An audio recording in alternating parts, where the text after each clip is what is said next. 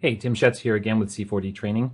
Had a couple of comments about the multi-shader and that there were other ways to do it. And as usual with most programs, there's about a half dozen ways to do something. So I figured I would come back and cover the other way or ways to do this. So consider this multi-shader part 2, Electric Boogaloo. Okay, so previously I showed you how to use the random effector to apply it to a piece inside of your clone, and I also showed you the way to do it where you could create multiple copies of the clone and apply the color to that, and it would iterate through those clones. So let me show you. If we just have a simple object in a cloner, and here's my multi-shader, and if I click on my multi-shader, right now it's set to color brightness, which is what we had it in the last tutorial. And I apply this to my cloner object, and I render, we get that same problem where it's picking sort of the middle color and applying that to all our clones. And that's not what we want. So if we open our multi-shader back up, we come back in here, instead of color brightness, if we pull down and say index ratio, what that will do is it'll say, okay, clone number 1, you're going to get color number 1. Clone number 2, color number 2, and so on. So that's what we're going to do here. We've set to index ratio, and now if we go ahead and render it, there we go. We've got color 1, color 2, color 3. And that's fine. We've got a single object in our cloner. And now I'm going to show you here another example of, we've got two objects, and I've grouped them together in a null object. I don't want it to be a cube, then a cone, then a cube, then a cone. I want each clone to consist of a cube and a cone.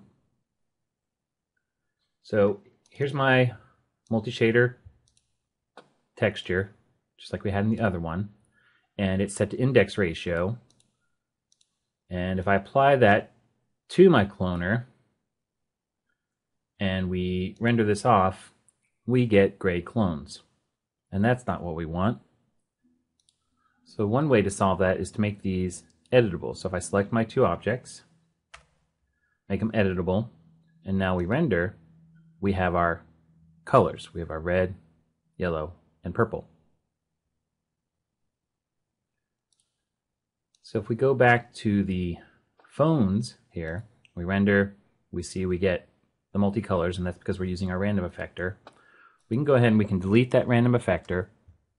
And now if we render this, we get all yellow phones, and that's because it's not applying a color to each one.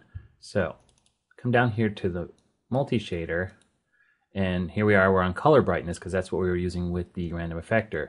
So if I pull down and I switch this to index ratio, that should solve the problem, right? Wrong. It's because, again, we're using a group here, basically. It's a bool with the body and the cutout, and it can't deal with that. So what we can do is we can actually select the bool and make it editable, and now when we render this, we get our different colors.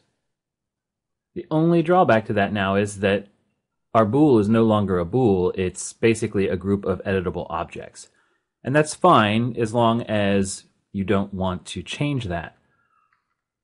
What I recommend when I'm working with my students to do is if they need to make it editable, I tell them to go ahead and duplicate it and to turn that one off and keep it as a backup, and you can even rename it backup, and then we can make this one editable, and when we render we get our colored clones. And if we ever need to go back and change something, we can delete this one and go back to our bool and still have it there. So hopefully this was helpful. I'm Tim Schetz, C4D Training. Thanks for watching.